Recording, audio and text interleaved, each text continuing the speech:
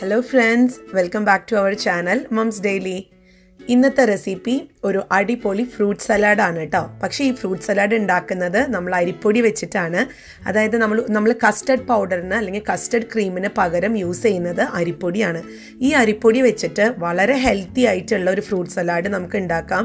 പ്രത്യേകിച്ച് നമ്മുടെ ഇപ്പോഴത്തെ ഒരു നാട്ടിലൊരു ചൂടൊക്കെ വെച്ച് നോക്കുമ്പം ഇതുപോലൊരു ഫ്രൂട്ട് കസ്റ്റർഡ് നമുക്ക് എന്നും വീട്ടിലുണ്ടാക്കാം. വീട്ടിൽ അരിപ്പൊടിയും പാലും വേണമെന്ന് മാത്രമേ ഉള്ളൂ ട്ടോ. അപ്പോൾ ഈ ഒരു ഈസി ആൻഡ് സിമ്പിൾ റെസിപ്പി എങ്ങനെയാണ് ഉണ്ടാക്കുന്നത് നമുക്കൊന്ന് കണ്ടു നോക്കാം. അതിനായിട്ട് ആദ്യം ഒരു മിക്സിയുടെ ഒരു കുഞ്ഞ് ജാർ എടുത്തിട്ടുണ്ട്. കുഞ്ഞ് ജാർ എടുക്കായിരിക്കും നല്ലത്. അതിനകത്ത് നമുക്ക് ഒരു പൗഡർ ഉണ്ടാക്കണം. അതായത് നോർമലി നമ്മൾ കസ്റ്റർഡ് പൗഡർ വെച്ചിട്ടാണ് ഉണ്ടാക്കുക. പക്ഷേ ഇവിടെ കസ്റ്റർഡ് പൗഡറിന് ഈക്വൽ ആയിട്ടുള്ള വേറൊരു പൗഡറാണ് നമ്മൾ ഉണ്ടാക്കുന്നത് അരിപ്പൊടി വെച്ചിട്ട്. അപ്പോൾ അതിനായിട്ട് നമ്മുടെ മിക്സി ജാറിനകത്തോട്ട് ഒരു 3 ടേബിൾ സ്പൂണോളം അരിപ്പൊടി ചേർക്കണം. അരിപ്പൊടി നിങ്ങൾക്ക് എന്ത് അരിപ്പൊടി, അതായത് വീട്ടിൽ പൊടിച്ചതാണെങ്കിലോ അല്ലെങ്കിൽ പുറത്തുനിന്ന് പാക്കറ്റിൽ നിന്ന് മേടിക്കുന്നതാണെങ്കിലോ ചേർക്കാം കേട്ടോ. അപ്പോൾ അതാ 3 ടേബിൾ സ്പൂൺ അരിപ്പൊടി ചേർത്തിട്ടുണ്ട്. പിന്നെ ചേർക്കാൻ പോകുന്നത് അല്പം നട്ട്സ് ആണ്. ഇവിടെ ആൽമണ്ട്സ് ആണ് ഞാൻ ചേർക്കുന്നത്. നിങ്ങൾക്ക് ഇഷ്ടമുള്ള നട്ട്സ് ചേർക്കാം. കാഷ്യൂ നട്ട് ചേർക്കാം. ഇനിയിപ്പം ഈ പറഞ്ഞ പോലെ ഇപ്പോൾ ഇതുപോലെ ആൽമണ്ട് ചേർക്കാം, അല്ലെ കപ്പലണ്ടി വരെ ചേർക്കാം. നിങ്ങൾക്ക് ഇഷ്ടമുള്ള ചേർക്കാം കേട്ടോ. പിന്നെ ഞാൻ ചേർക്കാൻ പോകുന്നത് പഞ്ചസാരയാണ്. ആവശ്യത്തിനുള്ള പഞ്ചസാരയാണ് ഞാൻ ചേർക്കാൻ പോകുന്നത്. ഇപ്പം അത് നിങ്ങളുടെ ഇഷ്ടത്തിന് ചേർക്കുക. ഞാനിവിടെ ഒരു 3/4 കപ്പോളം പഞ്ചസാര എടുത്തിട്ടുണ്ട്. 3/4 കപ്പ് കറക്റ്റായിട്ടാണ് വന്നിരിക്കുന്നത് ഞങ്ങളുടെ ഒരു ടേസ്റ്റിന്. അപ്പം നമുക്കിതൊന്ന് പൊടിച്ചെടുത്തിട്ട് വരാം. നമുക്ക് വേണമെന്നുണ്ടെങ്കിൽ പഞ്ചസാര ചേർക്കാവുന്നതേ ഉള്ളൂ നേരിട്ട്. പക്ഷെ അങ്ങനെ ചേർക്കുമ്പോൾ ചിലപ്പോൾ മുഴുവനായിട്ട് അങ്ങ് അരിഞ്ഞ് വരത്തത്തില്ല. അതുമാത്രമല്ല, നമ്മളിങ്ങനെ അരിപ്പൊടിയിലൊപ്പം ഇതെല്ലാം ചേർത്ത് മിക്സ് ചെയ്യുമ്പം അരിപ്പൊടിയുടെ ആ ഒരു പച്ച ചുക മാറിക്കിട്ടും. അപ്പോൾ ഈ ആൽമണ്ടും അല്ല എന്തെങ്കിലും നട്ട്സും ഈ പഞ്ചസാരയൊക്കെ ചേർക്കുമ്പോൾ ഈ അരിപ്പൊടിയുടെ ഒരു ടേസ്റ്റ് നല്ലൊരു ടേസ്റ്റാണ്. അപ്പോൾ അതാ ഇനി ഞാൻ എടുക്കാൻ പോകുന്നത് അടിക്കട്ടിയുള്ള ഒരു പാത്രം എടുത്തിട്ടുണ്ട്. ഈ പാത്രം ചൂടായി വരുമ്പോഴത്തേക്കും ഞാൻ 3 കപ്പ് പാലാണ് ഉപയോഗിച്ചിരിക്കുന്നത് കേട്ടോ. നമ്മുടെ സാധാ പശുമ്പാലാണ്. അതിപ്പോൾ തിളപ്പിച്ചില്ലെങ്കിലും ഒന്നും കുഴപ്പമില്ല. ഞാനിപ്പോൾ ഇതാ പാക്കറ്റിൽ നിന്ന് എടുത്തിട്ടുള്ള പാലാണ്. നമ്മൾ എന്തായാലും ഇത് തിളപ്പിക്കാൻ പോവാണല്ലോ. അപ്പോൾ 3 കപ്പോളം, ഈ ഒരു കപ്പോളം പാല് ഞാൻ എടുത്തിട്ടുണ്ട്. അപ്പം 3 കപ്പ് പാലിന് 3 ടേബിൾ സ്പൂണോളം അരിപ്പൊടി, അങ്ങനെയാണ് കേട്ടോ കണക്ക്. കണക്കിലും ഒരു കാര്യമൊക്കെ ഉണ്ട്. അപ്പോൾ നിങ്ങളിപ്പം എത്രയാണോ എടുക്കുന്നത്, ഇപ്പം 2 കപ്പാണെന്നുണ്ട് 2 ടേബിൾ സ്പൂൺ അരിപ്പൊടി എടുക്കുക. അപ്പോൾ ഇതാ ഞാൻ ഇനി ഇത് നല്ലതുപോലെ ഒന്ന് ഇളക്കി കൊടുക്കുകയാണ്. ഇതൊന്ന് തിളക്കട്ടെ. പാൽ ഒത്തിരി അങ്ങ് വെട്ടി തിളക്കേണ്ട. ജസ്റ്റ് ഒന്ന് തിളയ്ക്കാൻ തുടങ്ങി കഴിയുമ്പോൾ നമുക്ക് ബാക്കിയുള്ള കാര്യം ഞാൻ കാണിച്ചു തരാം. അപ്പോൾ ഇതൊന്ന് തിളച്ച് വരട്ടെ.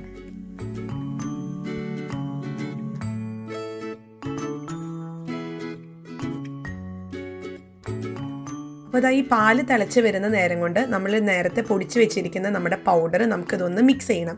അപ്പോൾ ആദ്യം ഞാൻ ഈ ഒരു പൊടി ഞാനൊരു വേറൊരു ബൗളിനകത്തോട്ട് മാറ്റിയെടുത്തിട്ട് വരാം. ഞാനിപ്പോൾ അത് മാറ്റിയെടുത്ത് ഒരു ബൗളിനകത്തോട്ട് മാറ്റിയിട്ടുണ്ട്.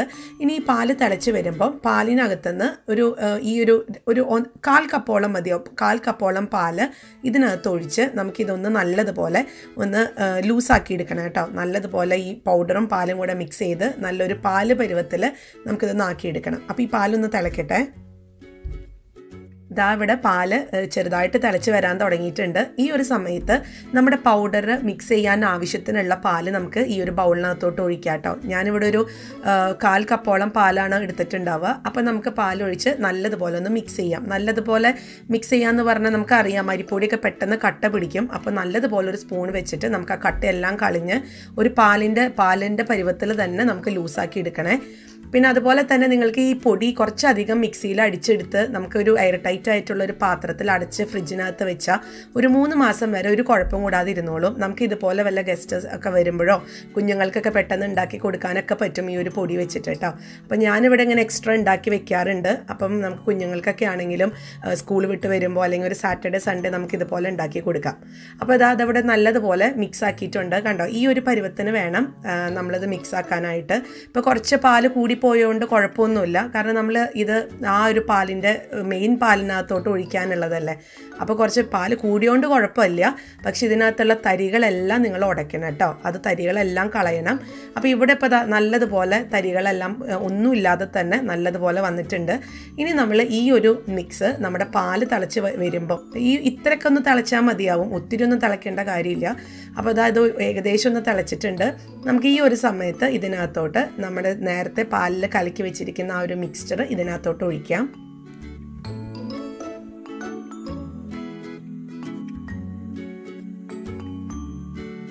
അപ്പോൾ അതാ ഞാൻ ആ ഒരു മിക്സ്ചർ ചേർത്ത് കഴിഞ്ഞു. ഉടനെ തന്നെ നമ്മൾ ഇനി ഫ്ലെയിം ലോ ഫ്ലെയിമിലിടണം. ലോ ഫ്ലെയിമിൽ തന്നെയാണ് നമ്മൾ ഇളക്കി കൊടുക്കേണ്ടതും. അപ്പോൾ അതാ ഞാൻ ലോ ഫ്ലെയിമിലിട്ടിട്ട് നല്ലതുപോലെ ഇളക്കി കൊടുക്കുകയാണ്. കൈവിടാതെ തന്നെ ഇളക്കി കൊടുക്കണം കേട്ടോ, കാരണം പെട്ടെന്ന് തന്നെ അടി പിടിക്കും. അരിപ്പൊടിയാണ്, നമുക്കറിയാം, പെട്ടെന്ന് അടി പിടിക്കും. അപ്പോൾ ഇളക്കിക്കൊണ്ടേയിരിക്കുക. ഇതൊരു 5 മിനിറ്റൊക്കെ നമ്മൾ നിർത്താതെ ഇളക്കി കഴിഞ്ഞാൽ പെട്ടെന്ന് തന്നെ നമുക്ക് ഇതിങ്ങനെ കുറുകാൻ തുടങ്ങും. നമുക്ക് തന്നെ അറിയാൻ പറ്റും ഈ ഒരു ലൂസ് പാലൊക്കെ മാറി നല്ലതുപോലെ കസ്റ്റർഡ് ക്രീമിൻ്റെ ഒക്കെ ഒരു തിക്നെസ്സിലോട്ട് വരാൻ തുടങ്ങും. നമുക്ക് ആ ഒരു സമയത്ത് നമുക്കിതൊന്ന് ഓഫ് ചെയ്യാം. അപ്പോൾ ഞാനിതൊന്ന് കാണിച്ചു തരാം. അപ്പോൾ ഇവിടെ ഒരു 2 മിനിറ്റ് കഴിഞ്ഞു, ചെറുതായിട്ട് തിക്കാവാൻ തുടങ്ങിയിട്ടുണ്ട്. ഈ ഒരു സമയത്ത് നമുക്ക് 1 ടീസ്പൂണോളം വാനില എസൻസ് ചേർത്ത് കൊടുക്കാം. നമുക്കറിയാം ആ ഒരു കസ്റ്റർഡിൻ്റെ ഫ്ലേവറൊക്കെ വരാൻ വേണ്ടിയിട്ടാണ് നമ്മൾ ആ ഒരു വാനില എസൻസ് ചേർക്കുന്നത്. പക്ഷേ നിങ്ങൾക്ക് പല ഓപ്ഷൻസും ഉണ്ട്. വാനില എസൻസിന് പകരം നിങ്ങൾക്ക് റോസ് വാട്ടർ വേണമെങ്കിൽ റോസ് വാട്ടർ ചേർക്കാം. ഇനി അതൊന്നും ഇഷ്ടമില്ല എന്നുണ്ടെങ്കിൽ അതിന് പകരം ഏലക്ക പൊടിച്ചത്, ഏലക്കയുടെ തൊലി കളഞ്ഞ് അതിൻ്റെ കുരു നല്ലതുപോലെ പൊടിച്ച് ഫൈനായി പൊടിച്ചത് നമുക്ക് ഇതിനകത്തോട്ട് ഒരു 1/2 ടീസ്പൂൺ ചേർത്ത് കൊടുക്കാം. അപ്പോൾ പല ഓപ്ഷൻസും ഉണ്ട്. പിന്നെ വാനില എസൻസ് ചേർക്കുമ്പോൾ നമുക്കറിയാം ആ ഒരു ക്രീമിൻ്റെ ഒക്കെ ഒരു ടേസ്റ്റ്, ഒരു കേക്കിൻ്റെ ഒക്കെ ഒരു ടേസ്റ്റ് വരാൻ വേണ്ടിയിട്ടാണ് കേട്ടോ വാനില എസൻസ് ചേർക്കുന്നത്. അപ്പോൾ അതാ നമ്മുടെ പാല് ചെറുതായിട്ട് തിക്കാവാൻ തുടങ്ങിയിട്ടുണ്ട്. ഒരു 2 മിനിറ്റ് ആയിട്ടുള്ളൂ, അപ്പോഴത്തേക്കും തിക്കാവാൻ തുടങ്ങി. അപ്പോൾ അതാ നമുക്കൊന്ന് ഇളക്കി കൊടുത്തുകൊണ്ടിരിക്കാം. ഇനി ഇതിനകത്തോട്ട് ഞാൻ ചേർക്കാൻ പോകുന്നത് ഒരു 1/4 ടീസ്പൂൺ എന്ന് പറയാൻ പറ്റില്ല, അതിനേക്കാളും വളരെ കുറച്ച് യെല്ലോ കളറാണ് ചേർക്കുന്നത്. നമുക്ക് കസ്റ്റേർഡിനൊക്കെ ഒരു യെല്ലോ കളറല്ലേ, ആ ഒരു ഷെയ്ഡ് കിട്ടാൻ വേണ്ടിയിട്ടാണ് കേട്ടോ. ഇനിയിപ്പോൾ നിങ്ങൾക്ക് അങ്ങനെ വേണ്ട, ഇഷ്ടമല്ല, ഒരു കളർ വേണ്ട, നാച്ചുറലാണ് വേണ്ടതെന്നെങ്കിൽ നിങ്ങൾക്ക് ഇത് തീർത്തും അവോയ്ഡ് ചെയ്യാം. ഞാൻ ആ കുഞ്ഞുങ്ങൾക്കൊക്കെ അത് കാണുമ്പോൾ കസ്റ്റേർഡാണെന്ന് തോന്നാൻ വേണ്ടിയിട്ട് ഞാൻ ഇത്തിരി കളർ ചേർക്കുന്നുണ്ട്. എന്നിട്ടിത് നമുക്ക് നല്ലതുപോലെ ഒന്ന് മിക്സ് ചെയ്ത് കൊടുക്കാം.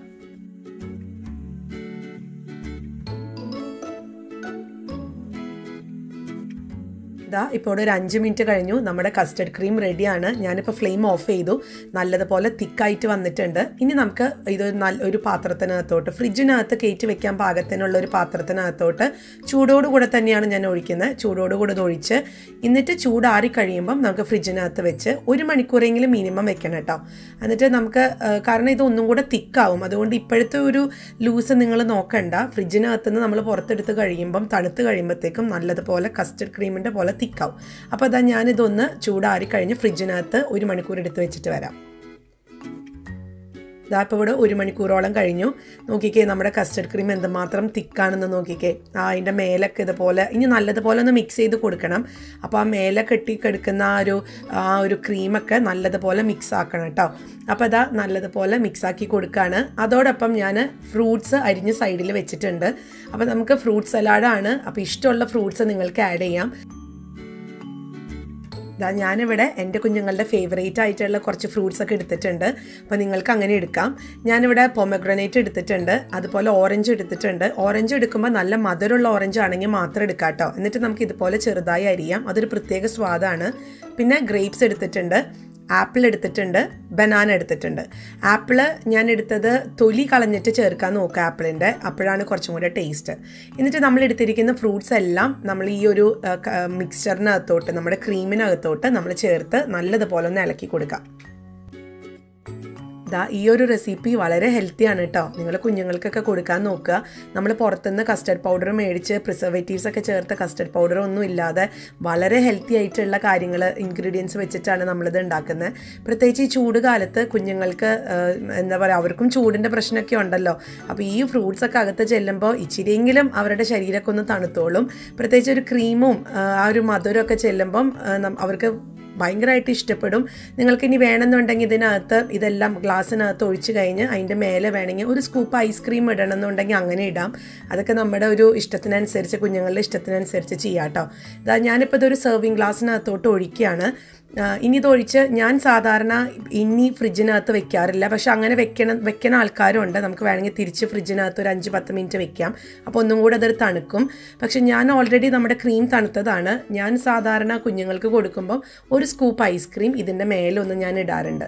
എന്തായാലും അത് നമുക്ക് ആവശ്യമുണ്ട് ചേർക്കാം. ഇനി പക്ഷേ ഇവിടെ ഞാൻ ഇന്ന് അത് ഡെക്കറേറ്റ് ചെയ്യാനായിട്ട് നമുക്കിതൊന്ന് ഞാൻ കാണിക്കുന്നത്, ഇതുപോലെ കുറച്ച് ഫ്രൂട്ട്സൊക്കെ മേലെ, കുറച്ച് കളർഫുള്ളായിട്ടുള്ള ഫ്രൂട്ട്സ് ഞാൻ മേലെ ഒന്ന് വിതറി കൊടുക്കുകയാണ്. ഒപ്പം നമുക്ക് എന്തെങ്കിലും നട്ട്സ് എടുത്ത് വെച്ചിട്ടുണ്ടെങ്കിൽ അതിൻ്റെ ബാക്കി, നമ്മൾ നേരത്തെ ഇട്ട നട്ട്സിൻ്റെ ഇച്ചിരി ബാക്കി മാറ്റി വെച്ചിട്ടുണ്ടായിരുന്നു, അതും ഞാൻ ഇതിൻ്റെ മേലെ ഒന്ന് തൂവി കൊടുത്ത് ഞാനൊന്ന് ഗാർണിഷ് ചെയ്യുകയാണേ. അപ്പോൾ അതാ നമ്മുടെ ഫ്രൂട്ട് സലാഡ് റെഡിയാണ്. കസ്റ്റർഡ് പൗഡറൊന്നും ചേർക്കാതെ തന്നെ വളരെ ക്രീമി ആയിട്ടുള്ള ഒരു ഫ്രൂട്ട് സലാഡാണിത്. വളരെ ഹെൽത്തിയാണ്.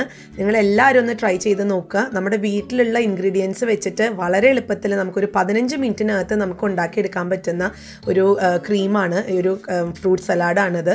അപ്പോൾ എല്ലാവരും ട്രൈ ചെയ്ത് നോക്കിയിട്ട് നിങ്ങളുടെ അഭിപ്രായങ്ങൾ കമൻറ്റ് ബോക്സിൽ അറിയിക്കുക. അതോടൊപ്പം തന്നെ എൻ്റെ ഈ ചാനൽ ഒന്ന് സബ്സ്ക്രൈബ് ചെയ്യുക. ഒപ്പം ഈ വീഡിയോ നിങ്ങൾക്ക് ഇഷ്ടപ്പെട്ടിട്ടുണ്ടെങ്കിൽ നിങ്ങളുടെ ഫ്രണ്ട്സിൻ്റെ അടുത്ത് ഷെയർ ചെയ്യുക, അതുപോലെ ലൈക്ക് ചെയ്യുക. അപ്പോൾ നമുക്കിനി അടുത്തൊരു വീഡിയോ ആയിട്ട് ഉടനെ കാണാം. അൻറ്റിൽ ദെൻ ബൈ.